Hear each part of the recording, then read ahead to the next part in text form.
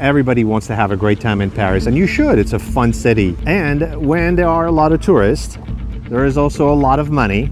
And when there's a lot of money, you have thieves and pickpockets and people running scams. So today, Colleen and I are going to share with you the 9 scams to be aware of when you're staying in Paris. So you keep your money to yourself, you don't get your passport stolen, you don't get your phone stolen, and you have a great time. Are you ready? I'm ready, let's go. All right, let's go, on y va. One of the classic ways people get ripped off or scammed in Paris is sitting in a restaurant, set your phone on the table, and somebody will just, run by, bump a little bit, grab it, and they're off on a scooter and long gone with your phone. All your pictures, all your info. So you want to be careful about that. Inside the restaurant's a lot easier, but if you're sitting on an outdoor terrace, on the edge especially, pay attention to where your phone is and just be mindful about it. And the same thing goes with your purse. Another classic way that people get scammed in Paris is called the gold ring scam.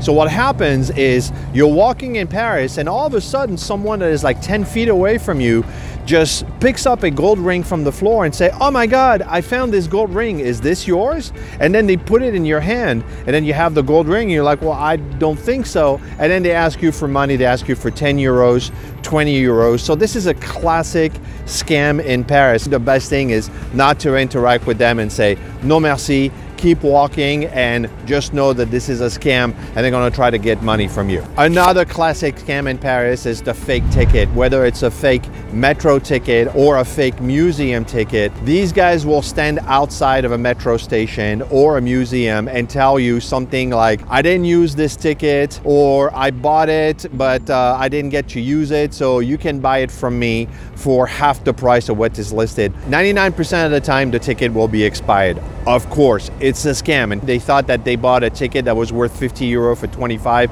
but it's worthless. Do not buy ticket outside of the official place where you can buy the tickets, because most likely you're going to get ripped off. So one of the scams that they have in the Montmartre area is around like the Moulin Rouge, Place Pigalle, and things like that when you go to the shows. And I can tell you from experience, it's true, because years ago, my dad took my sister and I to the Moulin Rouge, and of course they whisked this old gentleman with 2 beautiful young ladies by his side, brought us straight up to the front row, and of course you want some champagne, right?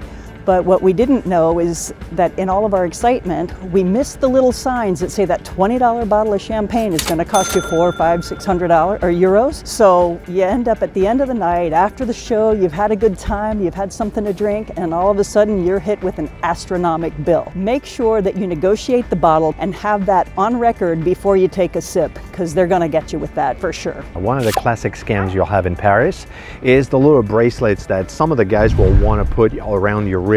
And it happens a lot here in Montmartre. If you go all the way down at the base of the Sacré-Cœur, you'll see a lot of guys that are trying to put a little bracelet. So here's the game, here's how they do it. They tell you, please come close and everything, it's free, right? And then they put something around your wrist, it's a little bracelet, and they tie 4 or 5 little knots that are impossible to take out, and then you have it around your wrist. They'll ask you for some money and you kind of feel stuck because you can't take the thing off your wrist, right? So this is one of the things that you want to be careful right here.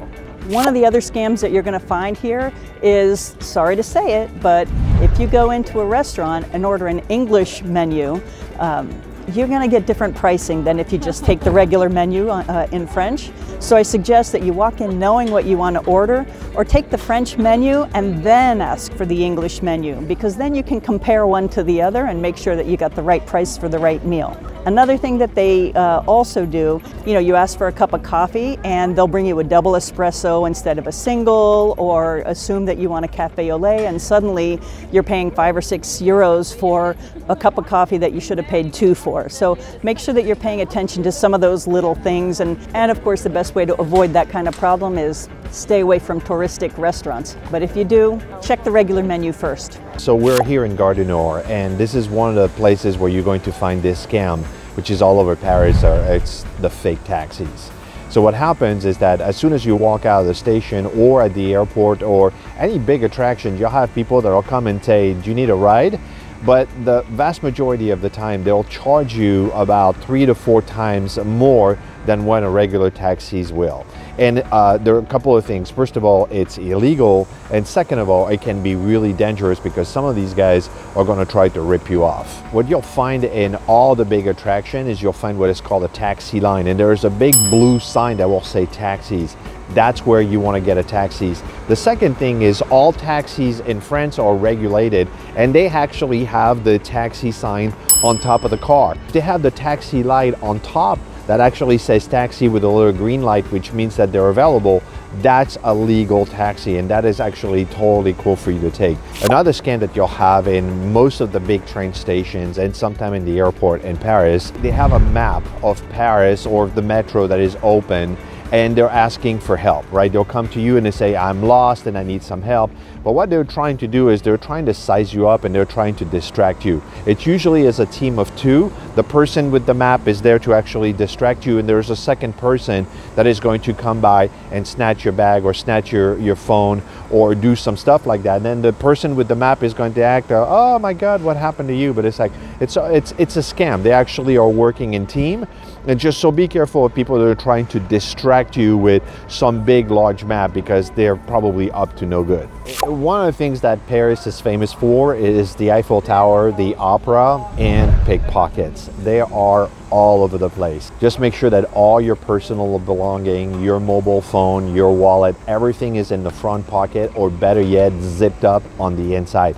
Don't keep anything on the outside pockets, because the metros and the train station can get really crowded and you get elbow to elbow with people. And this is what happens, is those people are very skilled, right? They'll use the big crowds, and then they'll get close to you, and then next thing you know, your phone is gone, your wallet is gone. No, I don't want to scare you. Overall, Paris is very safe. You will see cops and actually military all over the streets, and there are cameras everywhere in the metro. Like, Paris is a safe city overall. I've been all over the world. I can tell you it's one of the safest cities. But when there are a lot of tourists, there is a lot of money, and when there's a lot of money, it's going to attract actually thieves, and that's just the reality of Paris. So if you just be aware of your surrounding and know where your stuff is, and you're going to have a great time. So we want you to fall in love with Paris as much as we have. Yeah. And it's a lot easier to do if you don't have any hiccups in your trip. Sure. Yeah. So if you take what we've shared with you today to heart and come on over and have a blast, you'll have a love affair with Paris too. Yeah, Paris is safe. Just be careful. There's a lot of money, therefore there's a lot of people that are looking to get that money legally or illegally, so just be careful.